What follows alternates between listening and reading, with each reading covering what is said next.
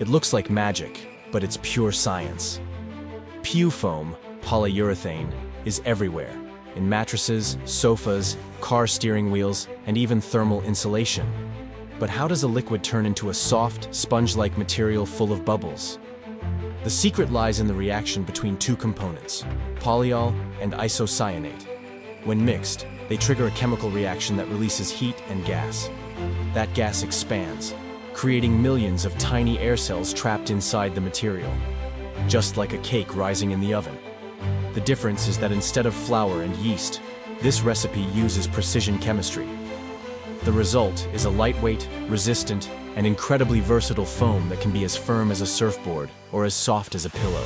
Each piece is born in molds or giant blocks that are later cut with sharp blades, transforming liquid into comfort. It's science giving shape to the invisible and proving that behind every soft object we use, there's a chemical spectacle worthy of applause.